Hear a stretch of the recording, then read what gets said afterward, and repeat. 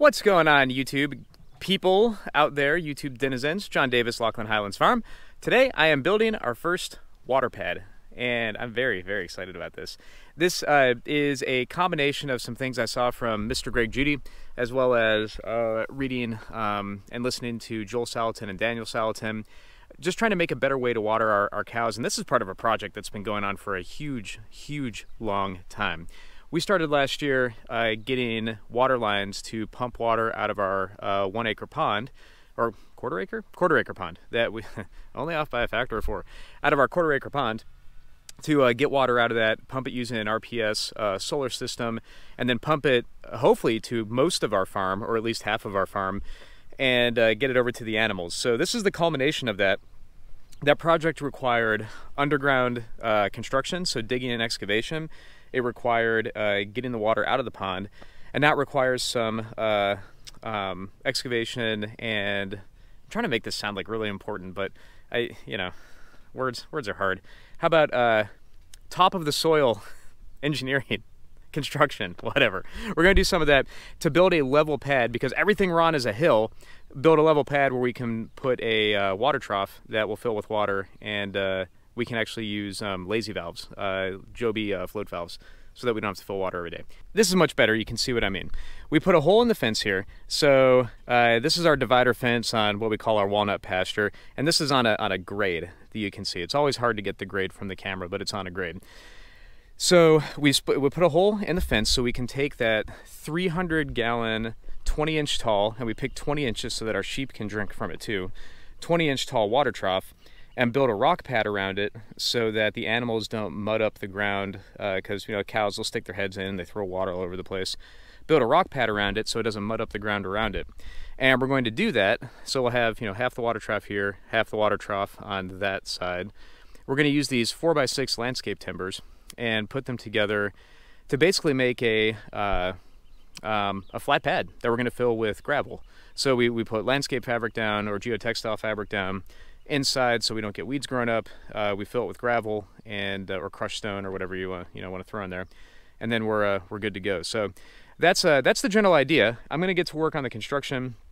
I think I've got my dimensions all squared away. We'll use the magic of time and the internet here.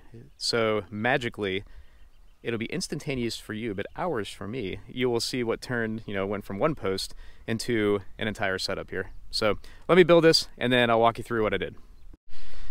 Miraculous video. All right, guys, it's almost dinner time, so just got this wrapped up, at least for today, and getting it going. But that's a geotextile for a roadbed.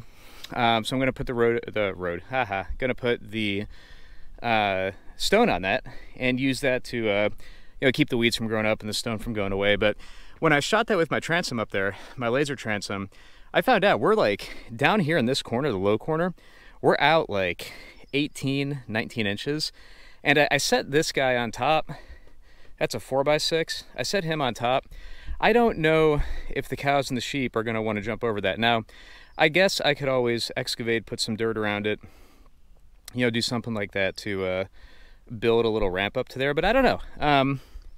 That's the tank. Like I showed you before, it's pretty big. I know it doesn't have to be brimming full or exactly level, but the other dimension I have to be careful about is that tank is 20 inches tall, and I got to keep 20 inches from there to there. Now, it can be tight. I don't mind that, but I got to keep that 20 inches there so I can fit the tank under there. So it may be one of those things where the tank's a little bit unlevel, but if I can still get 250 gallons instead of 300 gallons, or even 200 gallons instead of 300 gallons, that's okay. That's still more water than we had, and this is still a better watering pad. So, well, it's one of those things. It's a compromise.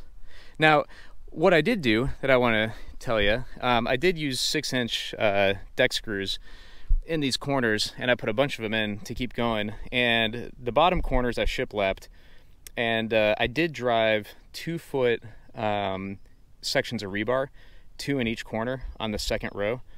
And I mean, this thing, she ain't going anywhere. This is very sturdy. I've got 8 pieces of rebar driven into the ground here. I think it will be fine. So we'll give this a shot. I don't know. I got to break for dinner. I got the dinner call. So I'm going to break for dinner. I don't think I'll be able to get this hooked up tonight. but or not hooked up, but filled up with rock. But at the very least, wanted to show it to you. This is the next day, and it is so gratifying to see them drink. That is so cool. Talk about something that took like a lot of work. Months and months. Oh gosh, I mean 100 hours probably. And to see her drink water from the trough is just pretty cool. It's not perfect, it needs to be leveled out. That corner there, my neighbor has oh shoot, what do you call it, limestone screenings, I think, that he brought some over just to put on top of that rock. We're when they get off this paddock, we're gonna drain that, pull it out. We'll put some limestone screenings under it, and level that tank out a little bit. But from, like I think I said this yesterday, from here to here, actually from here to that far corner, it drops like 18 to 20 inches. It's pretty insane. So, and you know, it doesn't look like it when you're standing out here, but that's the way it is. So excited about this. We'll have one of these tanks, actually 2 of these tanks in this field, and then 2 in the other field, and we'll dig more water line and get it going. But this, oh my gosh, this will be such a game changer for us. And they're all scared of the rock. They're funny. What are you girls doing, huh? Moo! Cows, cows. Hi, Summer. So cool. Good stuff. Talk about delayed gratification. My heavens. God bless you, and thank you for watching. There'll be more videos definitely on this. Tomorrow, we've got a big project. I've got some buddies coming over to help out again with getting the creek bottom project squared away. We've got some work to do there, so we're going to be chipping a bunch of branches tomorrow and getting that going. But anyway, thank you for watching. I appreciate it. John Davis, Laughlin Highlands Farm. Visit us, LaughlinHighlandsFarm.com. You can go to our store, order meat. We ship to all 48 states. Thank you for watching. God bless you. Talk to you soon.